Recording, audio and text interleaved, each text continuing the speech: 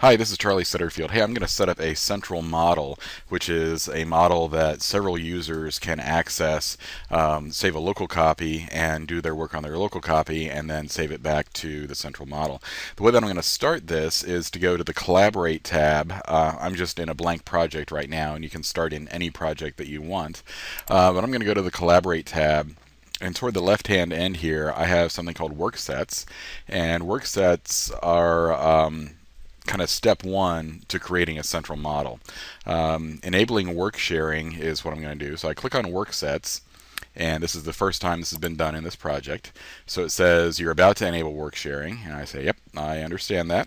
And I'm going to share my levels and grids and Workset 1, and I click OK. That's what I need to do the first time through.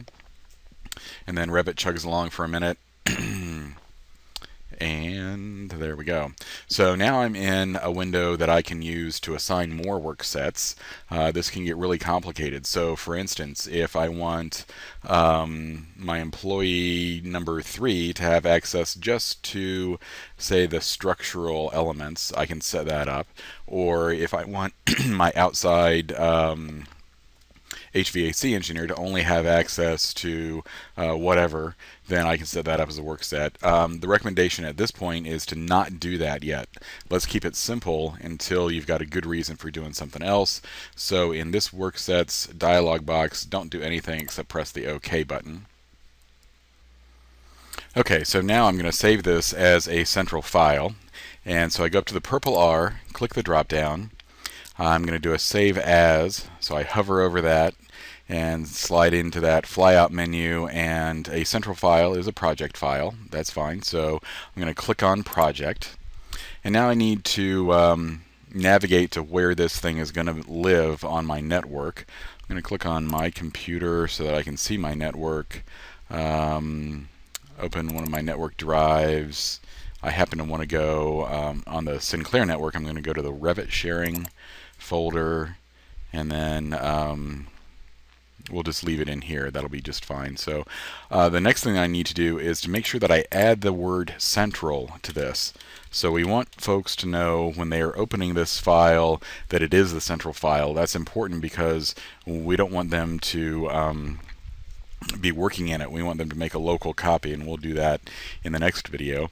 While I'm here, I'm going to hit the Options button just to show you what happens in here. Notice that in a central file, I've got more backups than normal.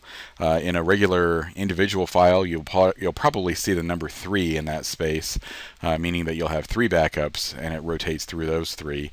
This one, since it's a central, there's probably more users, and so it makes more backups, up to 20. You can change that number if you need to. It'll impact your disk space a little bit. And then notice where it says work sharing. This is related to the fact that I turned on work sets, and remember it said you're about to work share, and I said okay. So this is checked by default because I have I've selected that option when I made it a work sharing file. So it knows that I want to make a central out of this. So you don't have to do anything in this window. I was just showing you where it was and kind of where the controls are. So then I hit cancel in that just to get back out of it. And then I'm going to hit the save button, and that's going to save it as a central file. And then notice up at the top of my screen, once it's done chugging along here, now I can see that central is actually in the name of the file. It's a little hard to read because of my screen background, but trust me, it's up there. So that is making a central file, and then you want to close that file and get the heck out of it. And notice now it's on my gray screen, and when people go to open it, it's going to open as a new local file, and they want to work locally and then synchronize. So we'll do that in the next video.